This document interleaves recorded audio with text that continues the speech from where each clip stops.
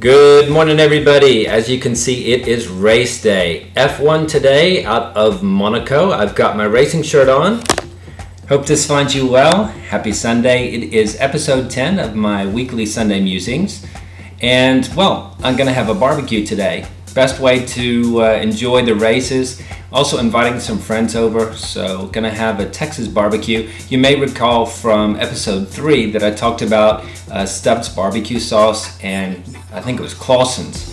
And here's the Stubbs product. Now you can see it's actually used. So my beef is marinating. It has been marinating overnight, getting ready to prep the other items here. Got a barbecue at about 2 o'clock this afternoon, just in time for the races. So I'm preparing some other items. This is one of my favorite Italian cookbooks.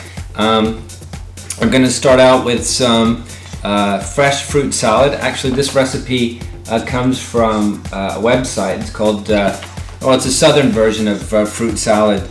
Really good. It's at about.com and it's by Deanna Rattray. Okay, don't ask me about the last name. Rattray.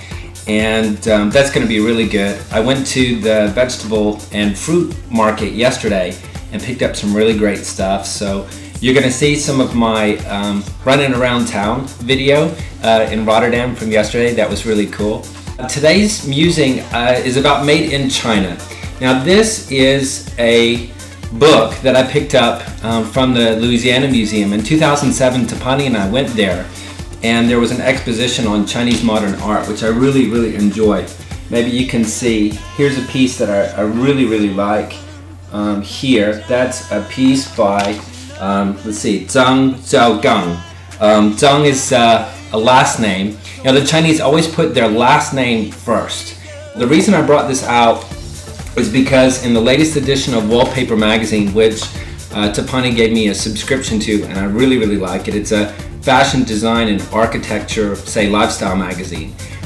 This edition is called Made in China, and the team actually set up shop. Normally they are based in London, and then they have the journalists from around the world and what have you, but they actually moved to Shanghai and Beijing and produced this edition of their magazine totally from offices there. So it's insights into everything China, and believe it or not, again, the title is Made in China, and it's talking about things like architecture. Here's a great picture. This is a multi-use building. Maybe some of you saw the Bird's Nest in Beijing, the stadium there. That was really cool.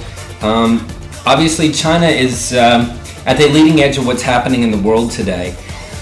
And I think oftentimes people feel a bit threatened by China. And I don't think that's necessary. Now, I've been doing business with China since 1997. And I've been over there several times, and I have Chinese colleagues. I work for a Chinese-American company, company. And from what I can tell, they're just people like us. Sure, they have a different culture, a culture that's existed for thousands of years. And I think, a culture that's been around as long as that, there's certainly some wisdom there. And even though things may be slightly different from the ways that we're used to in our Western culture, I think there's a lot we can learn. So I would just invite everybody to get to know a little bit more about the country. And the more you get to know, the more you find that there's really great things there, whether it's architecture or art. Also Chinese medicine. This is showing some of the traditional medicine. Chinese traditional medicine, or CTM, is actually adopted in a lot of the hospitals, even in the West now. There's a bit of a blend between the two. So I think the cultures can learn from each other. And of course, we don't have to talk about the economic trade. China being one of the largest trade partners with the United States, or the United States with China. A lot of the goods that are bought, I don't have to tell you that, are made in China, bought in the States. And Walmart, I think Walmart contributes about, 1 or 2% of the GDP, sorry, a bit of a cough, GDP in China. One of the places that you can go and look at, one of the great shops there, this is a picture of the CEO for Shanghai Tang, T-A-N-G, Shanghai Tang. It's a really cool, fashion accessories shop, clothing. I've been there a couple times. There's like 39 different boutiques in and around China and Asia, and I think they'll probably start popping up here in the West. There's probably one already in London, but you should really check it out. This is a copy of their print ad in this edition for Shanghai Town. At any rate, they have some men's accessories and men's fashion accessories as well. I have a couple of cuff links from them. I was about to tell you the Dutch word for it, but that would make sense to a lot of you. So this is kind of neat. Kind of a picture of youth culture and fashion in China.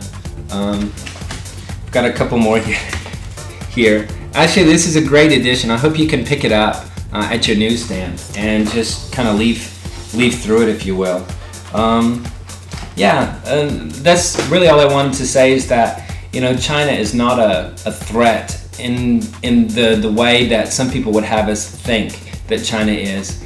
I think it's a matter of engagement, needing to engage that culture, begin to understand it. It's a new century, folks, and China is going to have a lot to do with the future, as well as the other BRIC economies. That's Brazil, Russia, India, and China. I think there's a lot of great things that we can learn. I think we need to begin to develop a greater, let's say, global understanding of cultures, because that's ultimately our future, and learning to live together on this one planet that we've got, and making sure we take care of it for all our sakes. So that's it from me. I'm going to go ahead and turn it over to my video compilation for this week. I hope you enjoy it and that you have a great weekend. Talk to you later. Bye-bye.